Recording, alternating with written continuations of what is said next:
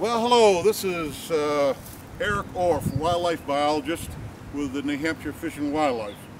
Well, today I'm standing on the banks of the Merrimack River here in Concord, New Hampshire, and my mind travels back some 4 decades to the very first moose, to my knowledge, that was ever tranquilized in New Hampshire that I was a part of, so about 1980. Fish and Game had our headquarters right behind me here, or behind the camera, the old Bridge Street headquarters, and on the banks of the Merrimack River. Well, back then moose were quite rare in central and southern New Hampshire.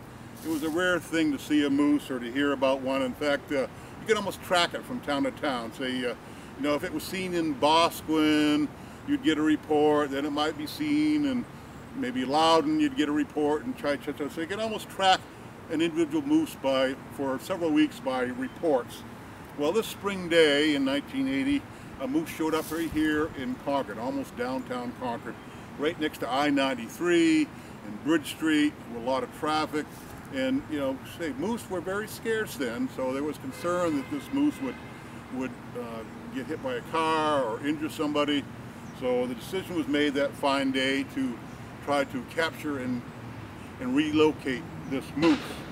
So I was tasked with this job with my supervisor, Henry Laramie, at Fish and Game. He'd been there many years, and I was the new black bear biologist from October of '78, and had some experience tranquilizing bears. So we set forth to try to tranquilize this moose. So we tracked the moose and ended up on the other. It was on the other side of the river, in a parking lot of what then was J.C. Penney's, I think. Now it's the Lowe's store.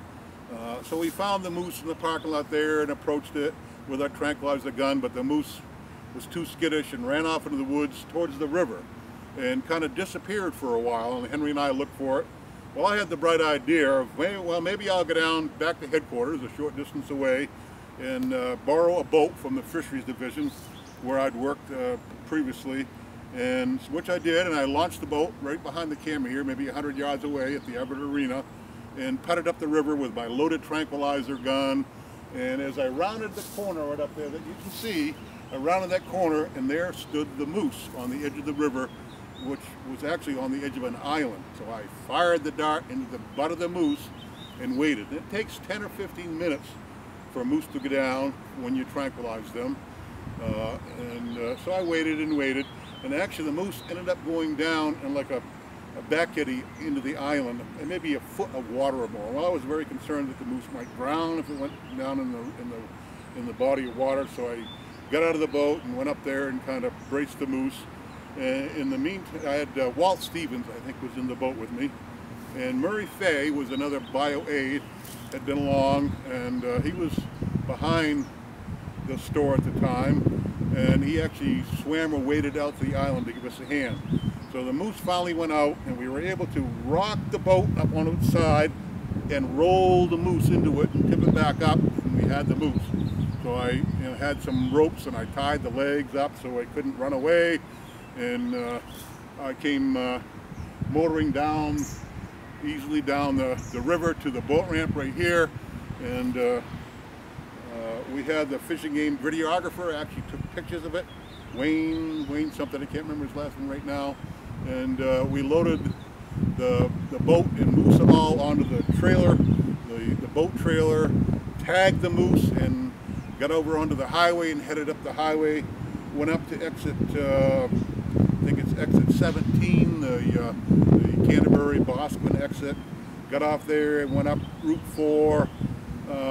Headed off towards Mount Kearsarge, maybe half an hour or 15 minutes out that way, and we went to there was a big wetland and open fields, and I thought very good moose habitat.